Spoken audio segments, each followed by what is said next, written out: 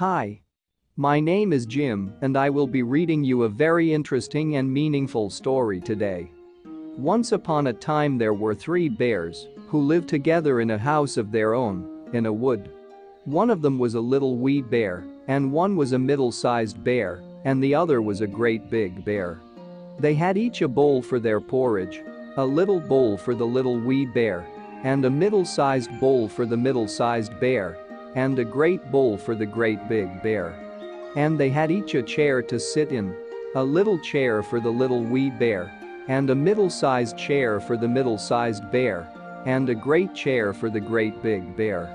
And they had each a bed to sleep in, a little bed for the little wee bear, and a middle-sized bed for the middle-sized bear, and a great bed for the great big bear.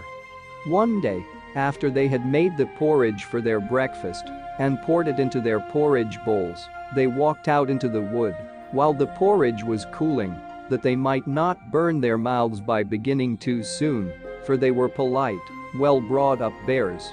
And while they were away, a little girl called Goldilocks, who lived at the other side of the wood and had been sent on an errand by her mother, passed by the house and looked in at the window.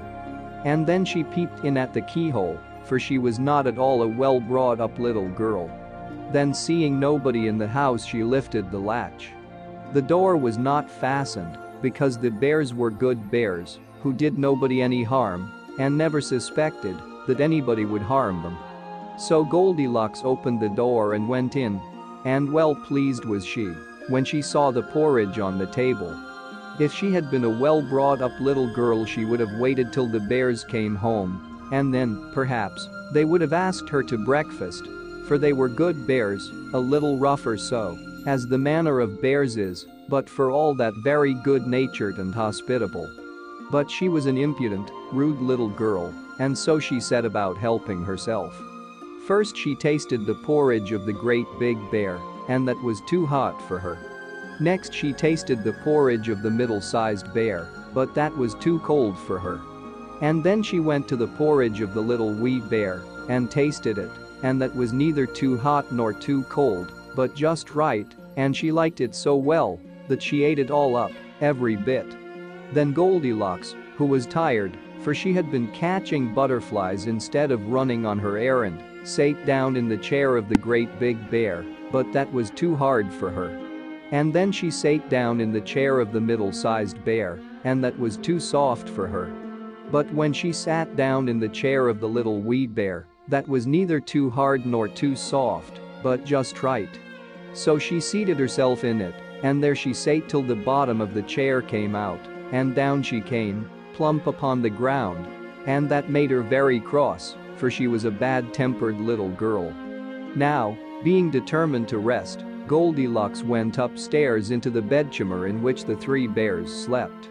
And first she lay down upon the bed of the great big bear, but that was too high at the head for her. And next she lay down upon the bed of the middle-sized bear, and that was too high at the foot for her. And then she lay down upon the bed of the little wee bear, and that was neither too high at the head nor at the foot, but just right. So she covered herself up comfortably and lay there till she fell fast asleep. By this time the 3 bears thought their porridge would be cool enough for them to eat it properly, so they came home to breakfast. Now careless Goldilocks had left the spoon of the great big bear standing in his porridge.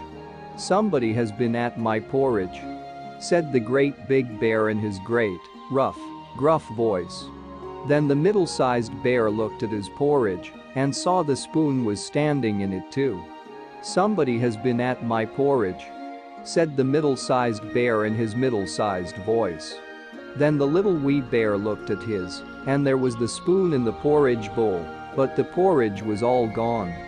"Somebody has been at my porridge and has eaten it all up," said the little wee bear in his little wee voice. Upon this the 3 bears, seeing that someone had entered their house and eaten up the little wee bear's breakfast, began to look about them. Now the careless Goldilocks had not put the hard cushion straight when she rose from the chair of the great big bear. "Somebody has been sitting in my chair," said the great big bear in his great, rough, gruff voice. and the careless Goldilocks had squatted down the soft cushion of the middle-sized bear. "Somebody has been sitting in my chair," said the middle-sized bear in his middle-sized voice. "Somebody has been sitting in my chair and has sate the bottom through," said the little wee bear in his little wee voice. Upon this, the three bears, seeing that someone had entered their house and eaten up the little wee bear's breakfast, began to look about them. Now the careless Goldilocks had not put the hard cushion straight when she rose from the chair of the great big bear. "Somebody has been sitting in my chair," said the great big bear in his great, rough, gruff voice. And the careless Goldilocks had squatted down the soft cushion of the middle-sized bear. "Somebody has been sitting in my chair," said the middle-sized bear in his middle-sized voice. "Somebody has been sitting in my chair and has sate the bottom through," said the little wee bear in his little wee voice. Then the three bears thought they had better make further search in case it was a burglar, so they went upstairs into their bedchamber. Now Goldilocks had pulled the pillow of the great big bear out of its place. "Somebody has been lying in my bed," said the great big bear in his great, rough, gruff voice. And Goldilocks had pulled the bolster of the middle-sized bear out of its place.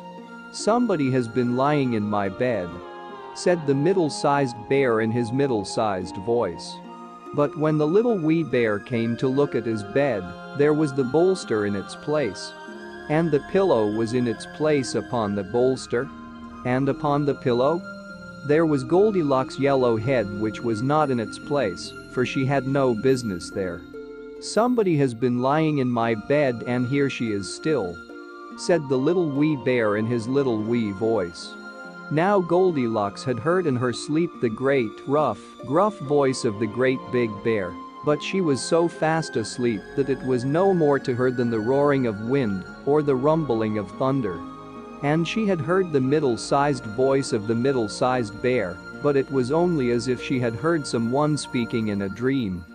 But when she heard the little wee voice of the little wee bear, it was so sharp and so shrill that it awakened her at once.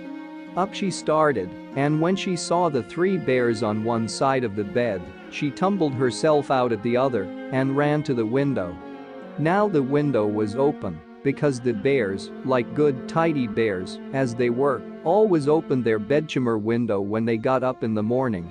So naughty, frightened little Goldilocks jumped, and whether she broke her neck in the fall, or ran into the wood and was lost there, or found her way out of the wood and got whipped for being a bad girl and playing truant, no one can say.